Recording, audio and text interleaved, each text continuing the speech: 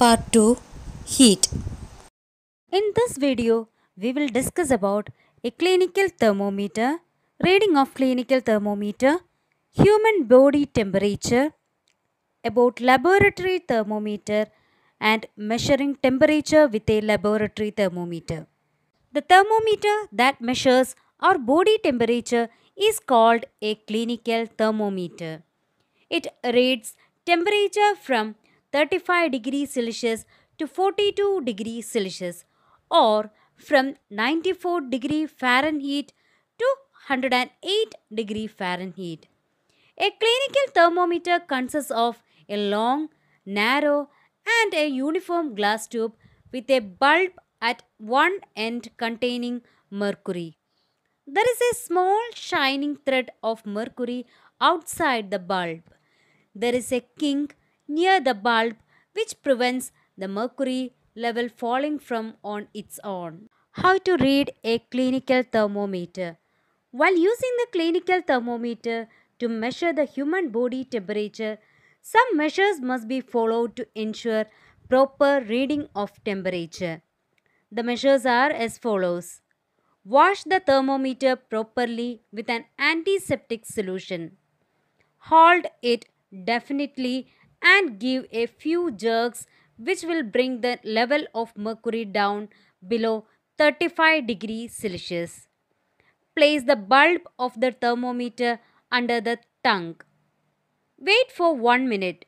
Take the thermometer out and note the reading, keeping the level of mercury along the line of sight. This reading gives the exact body temperature.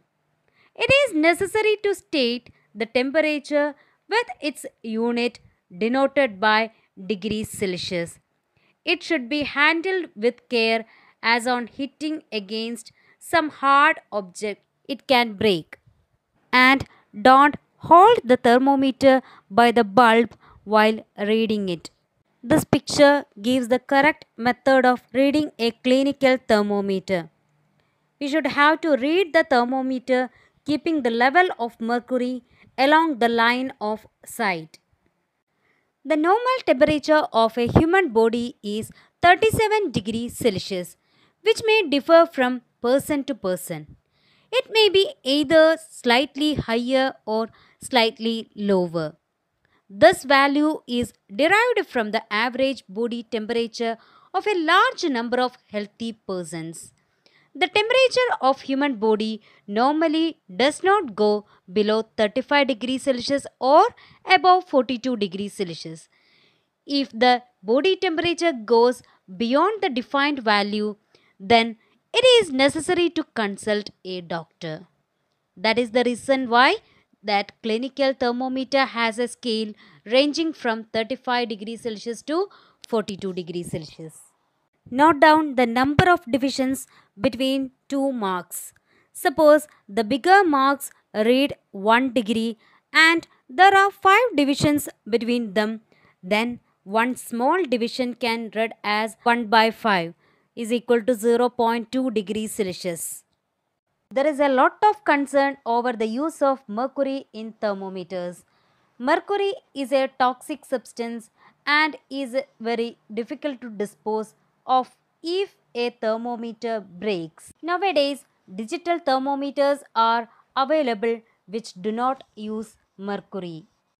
Digital thermometers are easy to read because it gives LCD display of the temperature of the person. Laboratory thermometer. A laboratory thermometer has a long, narrow glass tube. It has a bulb at one end containing mercury. It has a scale marked in degrees Celsius.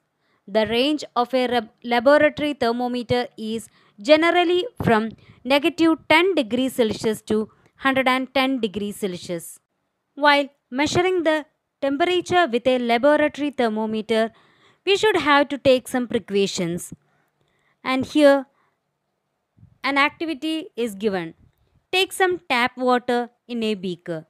Dip the thermometer in the water so that the bulb of the thermometer does not touch the bottom or sides of the beaker. Hold the thermometer vertically. The mercury level rises. Wait till the level of the mercury becomes steady, not the level of the mercury. This will be the temperature of the water. And we should be kept upright and not tilted the thermometer. And the bulb should be surrounded from all the sides of the substances of which the temperature is to be measured. For measuring our body temperature, we will use only clinical thermometer. For all other purposes, we will use laboratory thermometer.